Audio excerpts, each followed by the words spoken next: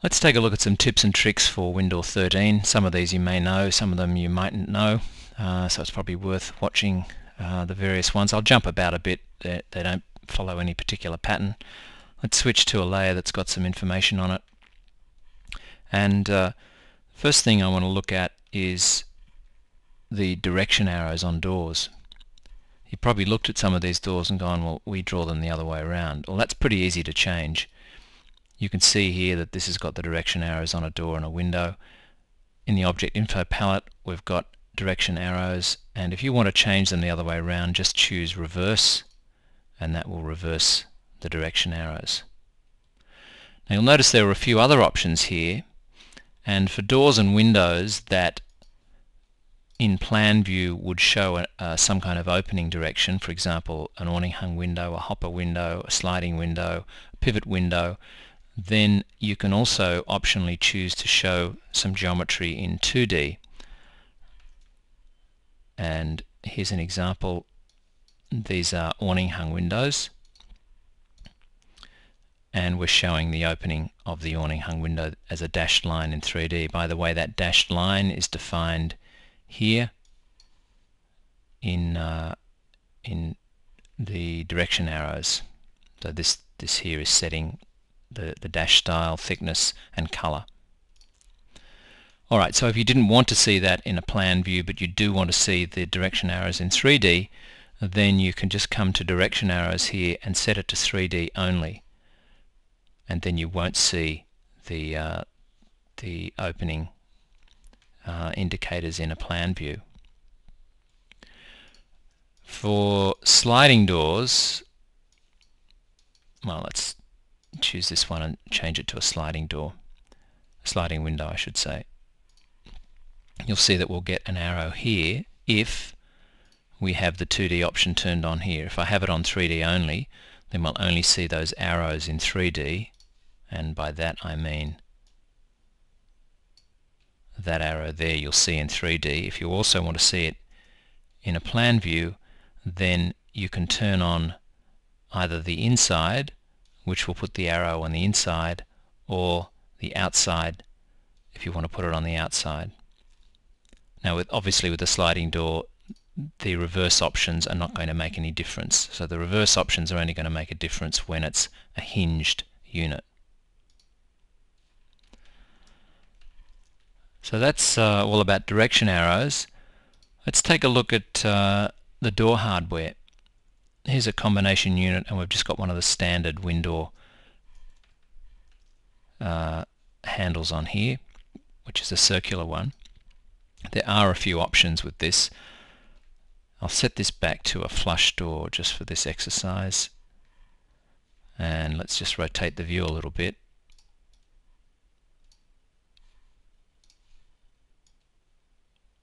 So we can see the handle. Okay. Now there's a few options for hardware. It's again here in the object info palette we've got a circular handle, a D handle,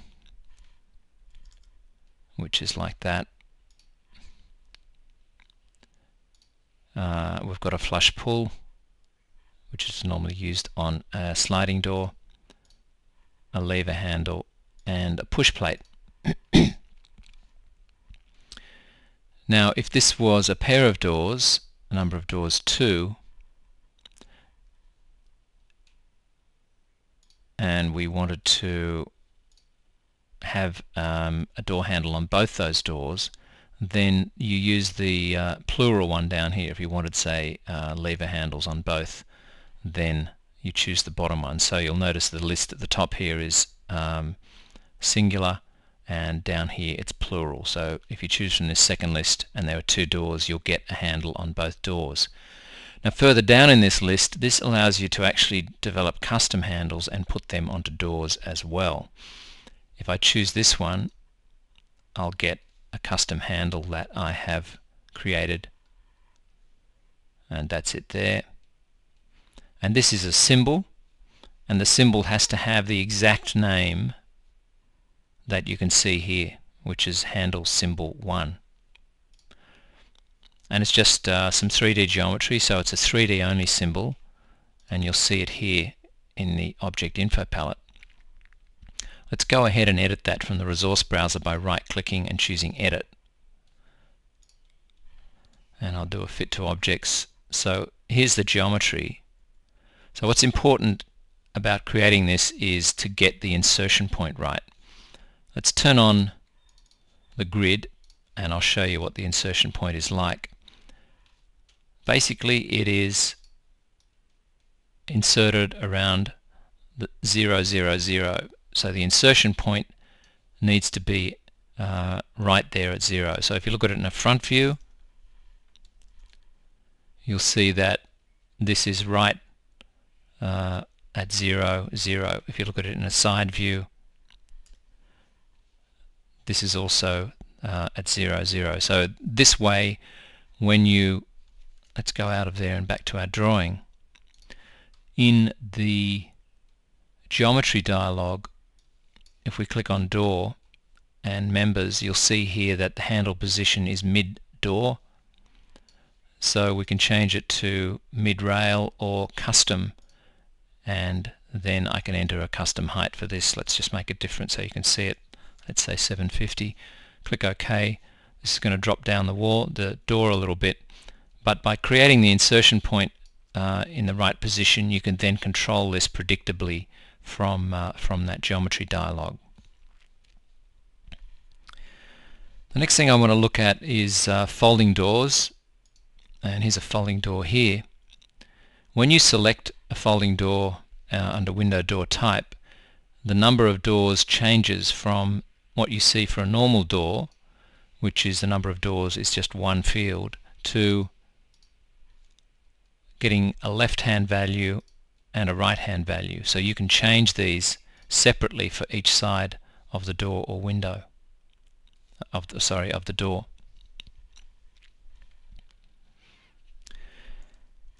For reflected ceiling plans, there's a system built into WinDoor for showing things more predictably. Typically on a reflected ceiling plan you don't want to see the detail in doors and windows, you don't want to see IDs, and you want to fill in the openings. If we look at the navigation palette, all of the 2D components in WinDoor objects are in this WD2D class. If I turn that off, then all of the components are going to disappear. If I also turn off the IDs, then mostly everything else has disappeared. What we now need to turn on is the WD ceiling class, and when you turn that on, you'll get wall lines filling in the openings, and you'll get a dashed line where the doors are, indicating where the opening of the door will go. The style of that dashed line there is set in pens and colors under here, this here, 2D reflected ceiling plan doors. So you can set the thickness, the dash style, and the color. So normally this, on your reflected ceiling plan, you would save a view, or your viewport would have the ID and the loci and the WD2D off, and it would have the ceiling on. For your construction drawings, you're going to have the WD2D on, the ceiling off, and probably the IDs back on again.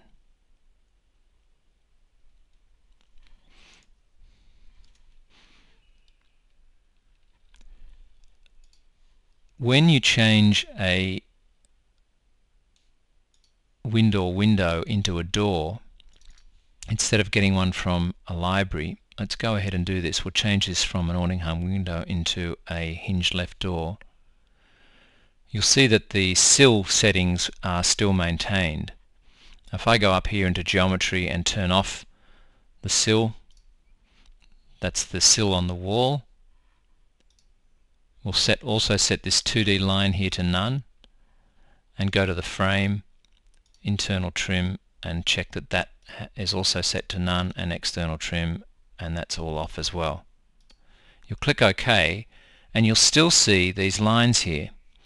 The reason for that is that in the form dialog, the create door threshold is turned on.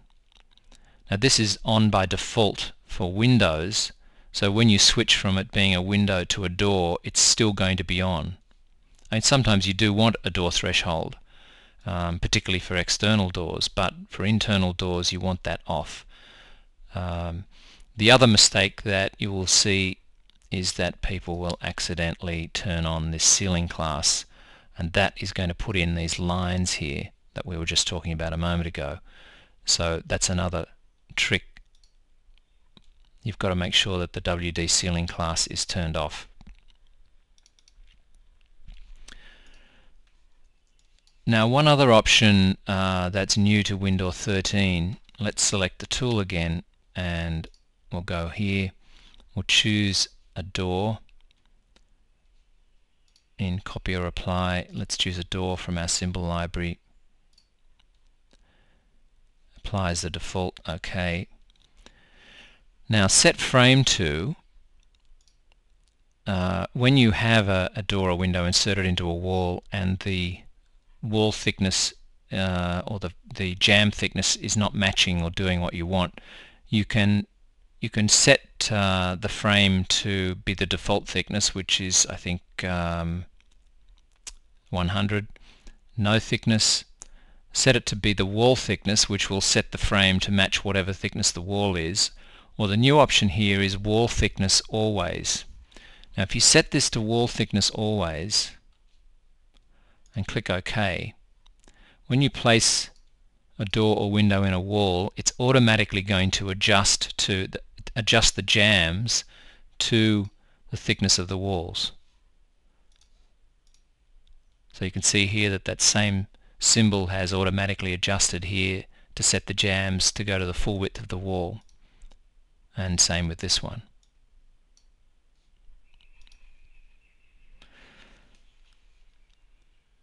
Finally, let's take a look at the menu items,